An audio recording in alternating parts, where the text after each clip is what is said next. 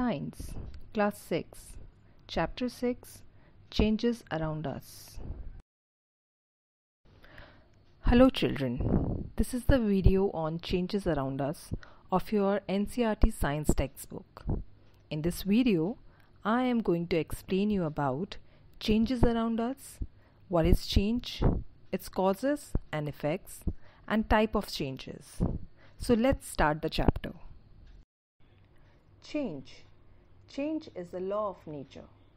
Everything changes around us, and many changes are taking place around us on their own. Morning gives way to day, and then evening falls.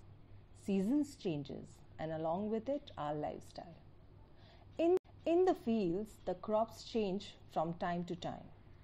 Flowers bloom, wither, and fall, and so do leaves in trees. So we can say that change is an act by which a thing forms and becomes different from its previous self.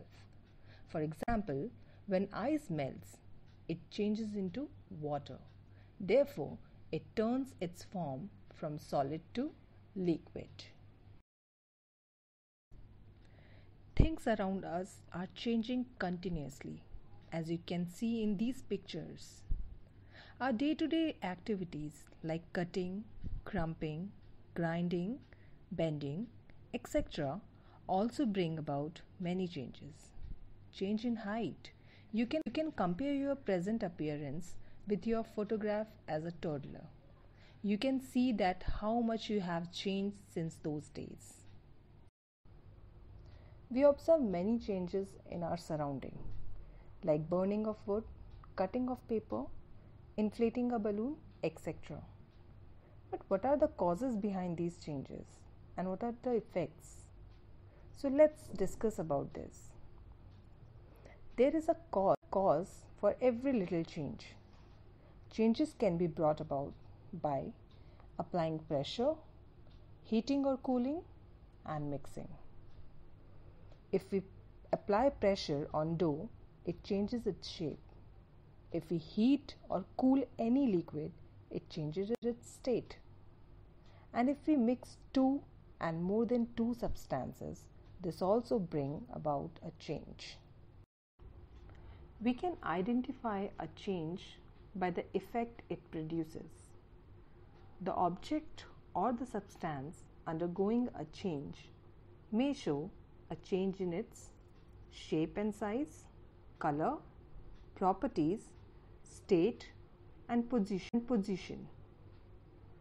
Like the length of a pencil reduces with its usage. When we cook, the properties of the substance undergo a change. When an iron rod is heated, it turns red hot. Thus we can see the change in color. When ice melts, it changes into water. Therefore, it turns its state from solid to liquid. Expansion and contraction. Metals expand on heating and contract on cooling. To understand this, let's know about what is expansion and what is contraction. Expansion is the process where a material grows in size on being heated. On the other hand, contraction is an action where size of an object is reduced when it is cooled. This can be viewed as opposite of expansion. To understand it more clearly, let's see the picture which is showing that the metal ball easily passes through the rim before heating as the size of the ball is smaller than the size of the rim. But if the metal ball is heated, it will expand and the ball will not pass through the rim. After some time, the ball regains its size on cooling. Have you seen tools used for digging soil, such as a spade? We use the same principle of expansion for fitting the handles of these tools into their metal rings, like fixing the metal rims on a wooden wheel of a cart. In this process, the metal rim is made slightly smaller than the wooden wheel. On heating, the rim expands and fits onto the wheel. After this, cold water is poured over the rim, which contracts and fits tightly onto the wheel. And this is how metal rim is fixed on a wooden wheel. The another very common example of expansion on heating is seen in railway tracks. Small gaps are left between the railway tracks. This is done to allow space for expansion in summer.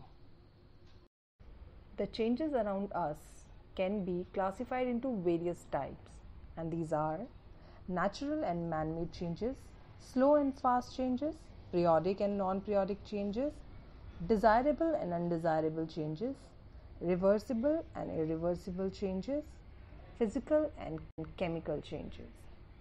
So here we are mainly going to discuss about reversible and irreversible changes. So what is a reversible change and what is an irreversible change? Let's discuss about both these type of changes.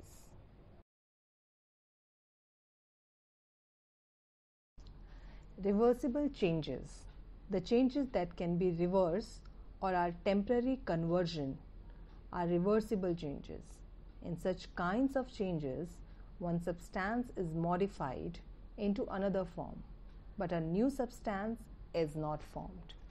Or we can say a change in which the initial substance can be obtained back by reversing the action. As we can see these pictures in which on heating, substance gets melted and on cooling, we get back the original substance.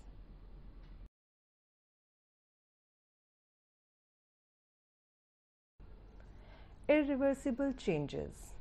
A change is called irreversible if it cannot be changed back again, or a change in which the initial substance cannot be obtained back by reversing the action. Irreversible changes are permanent changes. In an irreversible change, new material or new substance is always formed. Like baking. Baking gives us new substance which cannot be reversed. So here are some irreversible changes like baking a cake, frying an egg, burning of a paper into ash and smoke, metal rusting, mixing cement with water.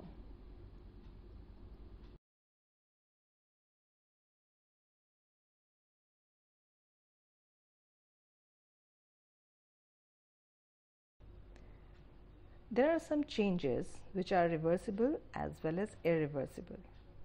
Like when a candle burns, we can observe both reversible and irreversible change. We observe reversible change when a wax melts, as the molten wax can be solidified again. And we observe irreversible change when the burning of wax takes place. When the wax burns, we observe some fumes and gases coming out of it, which cannot be reversed. So students, here are some pictures which you have to identify as reversible or irreversible change. Watch this video carefully again, and when we have class, we will solve all the doubts. I hope this portion of the chapter is clear to you all. Thank you.